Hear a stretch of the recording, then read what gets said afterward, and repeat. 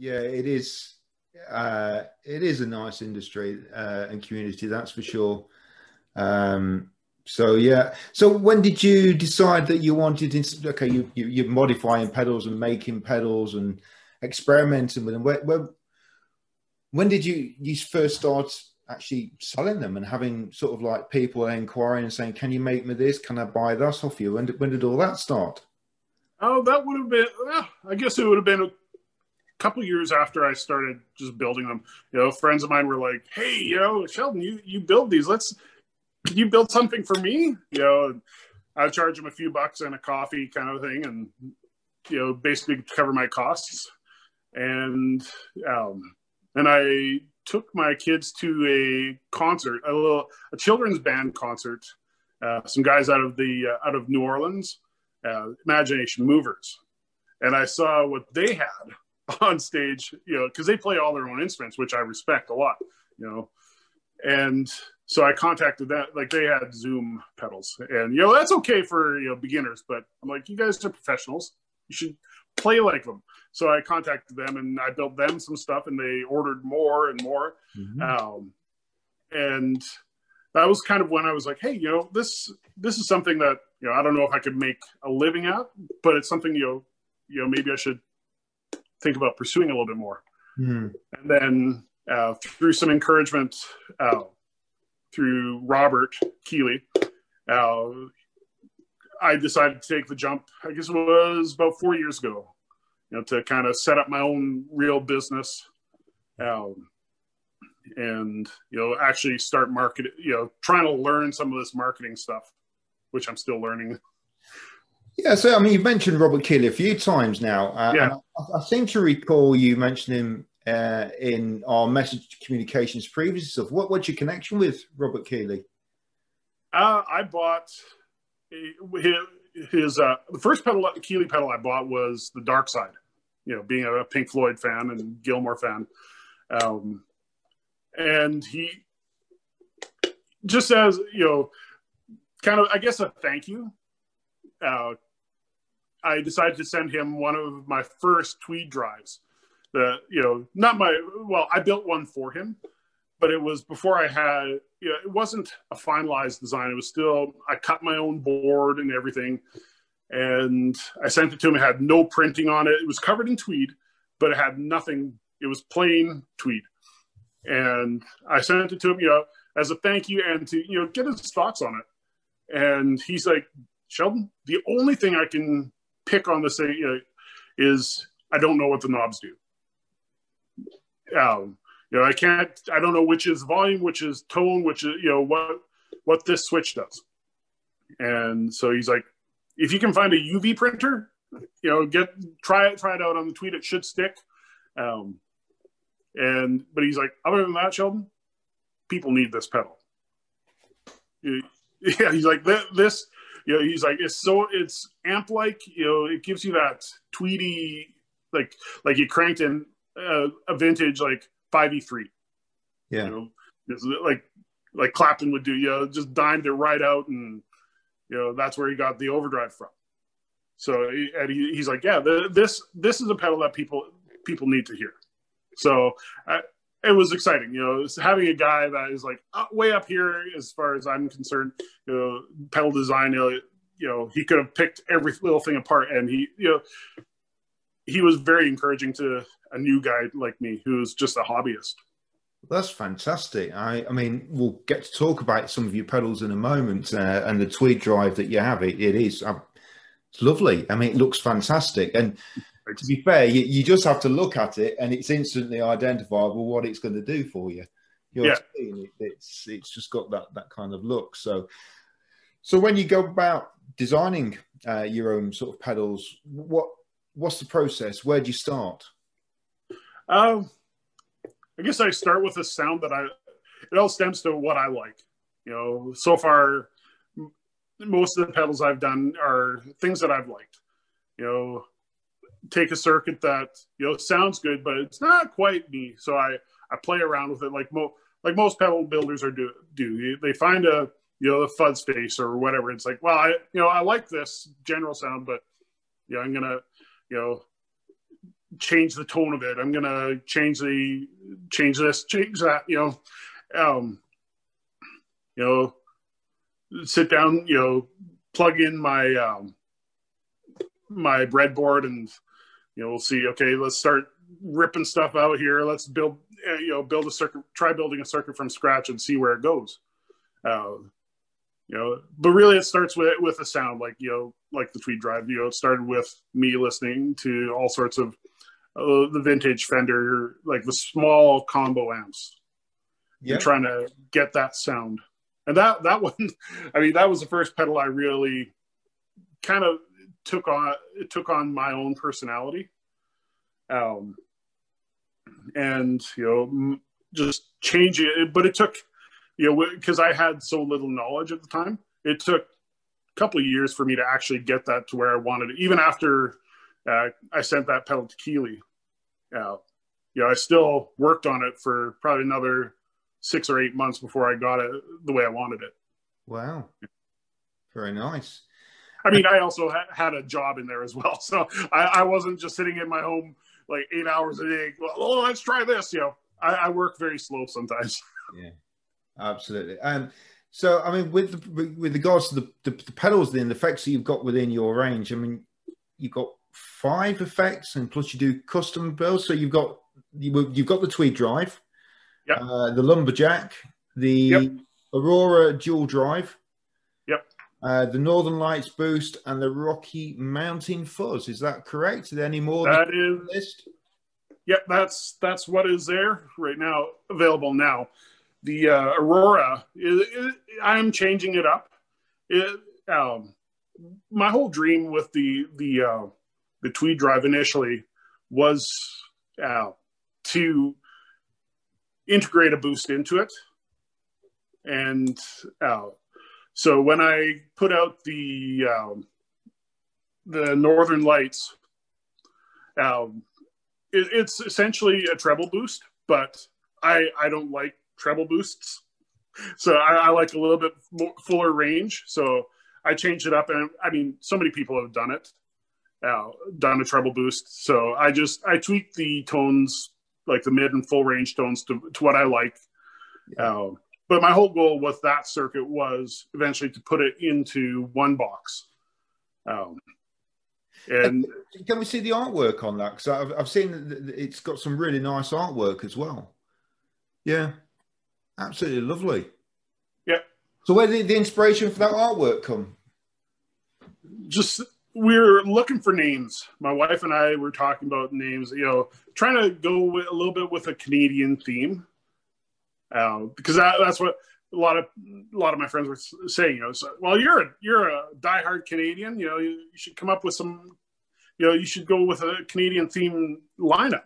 So I'm like, well, the Tweed Drive really isn't Canadian, but just started going that way, and came up. I love the Northern Lights. You see them at nighttime up north here, and just started searching for pictures, and that's I tweaked a picture of the way that I wanted it, enhance the colors a little bit to make it a little bit more vibrant, and that's kind of what you see now. So it looks really nice, and a lot of your other pedals they've got the same sort of theme, but I mean the Tweed Drive itself. Could you tell us a little bit more about that pedal and what it does and what circuit it might be based around? Or well, it's based around like a 5E3 amp basically. I mean, obviously, change stuff. You can't put like a bunch of tubes in a little box here. So yeah, I mean, it's got the basic volume tone. Drive. It's got the Tube Screamer chip in it, but it is not a Tube Screamer. Everybody's like, "Oh, is it based on a Tube Screamer?" It's got the Tube Screamer chip in there. No, not at all. In fact, being a Stevie Ray fan, people would think that I would love Tube Screamers. I actually hate them. They'll probably get me some hate mail, but I don't. I have one tube. I've had a bunch of Tube Screamers. And I have one sitting on my shelf, and last time I used it as a mute switch. So yeah, and then anyways, it's wrapped in actual tweed. It's not a print. It's actual tweed that I have glued on there, and then I have the diode switch. So it goes between kind of like what I originally designed it with, and some LEDs, which give it a little bit more. It gives a lot more high end, or not high end, a volume boost, which is where I call it. I turn the LEDs on, and I crank the gain. That I tell people is my Neil Young sound. Pretty much every pedal I build of the Tweed drive when I test it, it always gets the Rockin' in the Free World played through it, and I'm like, if it plays Neil Young well, then I know it's right. So and then there's just I also have a fat switch on it, just to like, if you go from, say, like a Les Paul, and you go from that to a Strat. The Strat can be a little bit thin, so you flick the fat boost up. Basically, it adds a capacitor in there to just fill out the bottom end a little bit. So the Lumberjack, what is about that pedal? What does that do? Oh, it's just a very simple overdrive that I came up with. Quad amp overdrive, kind of a medium gain. I've got some. It's got a switch on it that gives it a little bit more gain to it, a little bit more tone. But it's very simple layout. It's got like the volume and the drive knob. That's about it. And then the switch down here that gives you like kind of like a high gain, low gain. Yeah. And then after the overdrive, I've got the octave effect, kind of a green ringer, modified green ringer effect, which, I mean, when you're playing the overdrive, it's kind of your standard overdrive, but as soon as you kick in that octave up, it just explodes. You go from overdrive to pretty much almost a kind of a low gain fuzz. So, very nice. And the two circuits in there are actually completely separate. I mean, it's not separate ins and outs, but if you want just the overdrive, you can use the overdrive. If you want to, say you have a fuzz face and you want to add an octave up to it, you can switch on the octave by itself. Oh, that's handy. I like that. Yeah, because people pay so much for stuff like that, for pedals. I want people to be versatile. That's my whole thought is, I want people to use them, for what they're meant for, but also, to get their money's worth. Yeah, I like that. When I buy a pedal, I'm not a rich pedal builder. So when I buy a pedal, I want it to be versatile. And that's why I added the diode switch, because not everybody will like the standard diode that I put into the Tweed drive. So we'll change it up. You'll give it a little bit more headroom on that switch. Very nice. So, and the Aurora dual drive, what's all that about? Yes. Sounds fantastic. That one came about. This was my dream, basically, for the Tweed drive. So about a year ago, I think, or so, I did the Northern Lights. And then almost shortly, right after that, I built a few custom pedals with like the two drives in there. But then finally I started working on just one solid circuit board, so it's easy to drop in. And so it's essentially the Tweed drive on this side, but I modified it. I figured, I've got the boost coming in here, and boost the overdrive, you're going to get the gain. So what I did, I modified the Tweed drive to have more headroom. So it's a little bit cleaner when you turn up the gain. It doesn't get as distorted, especially in the LED mode. So you get it. It's a little bit cleaner, but definitely it gets a lot more. It's really full. and then you kick in the treble boost like what they were designed for, to kick your amp in the butt, basically. It's just, in my opinion, that it was just magic when I first put the two circuits together. So, and how long did it take you to create that and from start to finish? I guess it would have been from when I started messing around with it just in one box, like the actual idea of combining the two together. It probably would have been about a year. Yeah.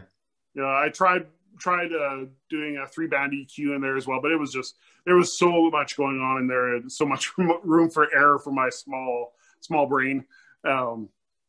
So I simplified it. So that people could identify, okay, this is the Tweed drive, instead of, having a 3-band EQ going all the way across. And, but then the other thing I did, showing the fact that I like versatility, is I also put it in an order switch, so that, if people they want the boost, but they want it after, kind of as a solo boost, they can have that option of getting that volume boost. I mean, it's treble boost circuit. It's going to add a bit of its own grit. It's not transparent, but I mean, I personally always keep it with the treble going in, the booster going into the Tweed drive, because I just like having that extra gain added to the circuit. So very nice. And the Rocky Mountain fuzz, I think the name says it all, but what kind of fuzz circuit is it? It is, it was based around at that time, discontinued fuzz.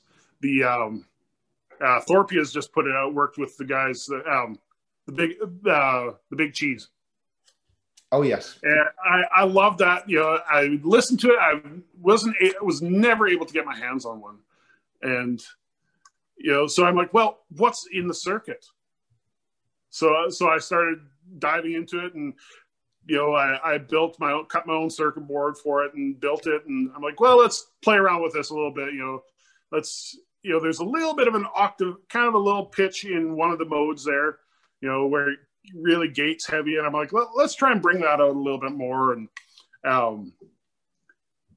so I released this. But then all of a sudden I found out Thorpe was coming out with theirs, and they worked with him, and I'm like, oh no. So, I mean, I love this. I've tweaked it. It's not like the 2-spec original, like the Big Cheese. So who knows? I have some of these left. I may change it up when they're gone. Yeah. Not sure what I'm going to do with it. I love this pedal. It was the first fuzz that I played that I really enjoyed, because again, it's so versatile with like the 4-way switch. You can get your mid scoop, your mid boost, the gated, or just kind of like almost like a fuzz face. The tone knob is bypassed, and the fuzz is what you get. Very nice. So it's based on that. Of course, being a pedal builder and a tweaker, you can't leave well enough alone. But who knows where that one will go? I may simplify it, take part of it and add it to a new fuzz pedal.